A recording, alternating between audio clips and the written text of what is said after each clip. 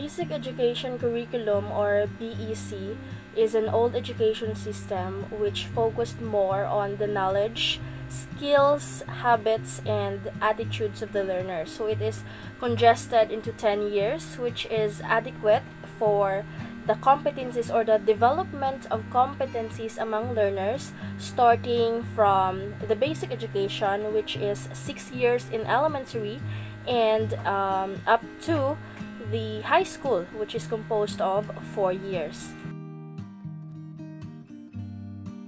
K-12 curriculum is a new education system in the Philippines under the Department of Education. So it aims to enhance the basic skills of the learners, to produce competitive citizens, and to prepare the graduates for lifelong learning and employment. So when we say K-12, it stands for K as kindergarten, and 12 for 12 years in elementary and high school. So it consists 6 years in elementary level, 4 years in junior high school, and additional 2 years in senior high school.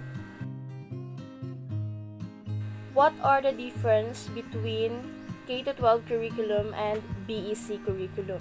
So K-12 and BEC curriculum are both education system in the Philippines, but the difference between those two are the following. So first, in BEC, it is congested only into 10 years, which means there are 6 years in elementary level and 4 years in high school. On the other hand, in K-12 curriculum, it is decongested into 12 years, which means there are 6 years in elementary education, 4 years in junior high school, and additional 2 years in senior high school. Another difference between the two is that in BEC, kindergarten is optional only, and it is not prerequisite on the admission for grade 1, which means that a parent can decide whether his or her child can or will undergo kindergarten or will proceed on grade 1. So this is what I remember, and this is also based on my experience when I was in kindergarten, because I have this classmate of mine before in grade 1 that he did not undergo kindergarten. He proceeded to grade 1 because he's already 7 years old, and we became classmates during that time. Meanwhile, in K-12 curriculum, kindergarten is already mandatory for children who are already 5 years old, and it is already prerequisite for the admission on grade 1 students. And the last difference that I noticed between the two is that the old curriculum or old educational system, BEC, offers broad curriculum that does not include enough practical applications. Meanwhile, in K-12 curriculum, or on this new education system, it offers the students, or it gives the students the option to choose among 3 tracks, which are the academic track, the technical vocational track, and sports and arts track. So aside from these 3 tracks that they have to choose, they will also undergo some work immersions, which will expose them, or which will provide them some relevant experiences on the chosen track that they have chosen. So these work immersions will help the students to become prepared with the future job or future employment that they may encounter once they finish their senior high school. What are the advantages and disadvantages of BEC curriculum? So first is the advantage. BEC is only congested into 10 years, which means there are only 6 years in elementary level and 4 years in secondary level. So because of this congestion, this will focus more on the development of the skills of the learners, as well as their habits, their knowledge, and their attitude. So aside from those development, this will also have a great emphasis on how the learners will become a successful reader. This will also help them on how to become a self-reliant and patriotic citizens. This will teach the students some of the values in different learning areas, and will also develop the students' critical thinking skills. So, for the disadvantages of BEC curriculum, here are the following. First that I noticed is the lack of mastery, the lack of experience, and basic competencies for those students who have graduated in the 10-year education curriculum.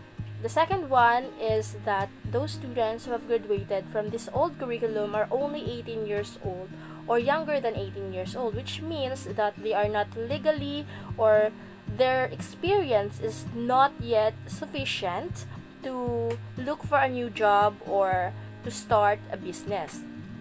And the last thing that I always noticed is that the 10-year experience in education is perceived to be not enough or insufficient in other countries. That's why Filipino workers or Filipino graduates from the Philippines are always struggling to look for a job, because a 10-year experience is perceived to be insufficient.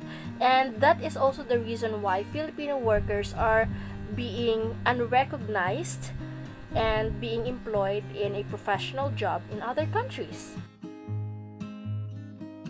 What are the advantages and disadvantages of K-12? So, for the advantages of K-12, first is that it is already decongested into 12-year educational experience, which means that this will give the students a more and sufficient time to master skills and to absorb basic competencies that they need to learn. Second is that those newly graduate from this new curriculum are already 18 years old, so they are now on the right age to look for a job, so they can now be ready for unemployment.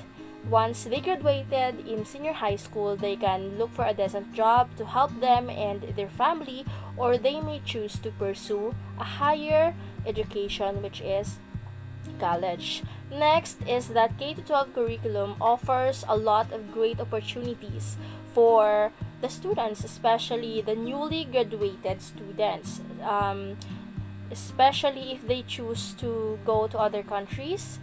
They will have better job and better opportunities there because of the sufficient educational experience that they have learned from K-12 education. And for the disadvantages of K-12 curriculum, here are the things that I have noticed. First is many Filipino families are struggling because for them, additional 2 years in study or additional 2 years in education means more expenses. So it is very expensive for them.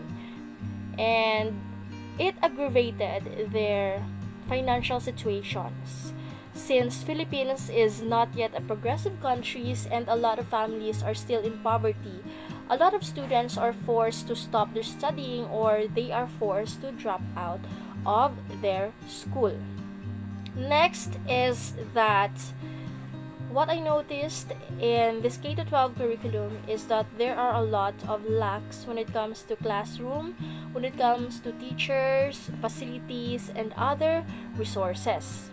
In addition, I also noticed that some teachers are not yet equipped or well prepared to teach in K-12. That's why some of them are being forced to take more loads and higher pressure in order to deliver the high quality of education for their learners or their students. That's all.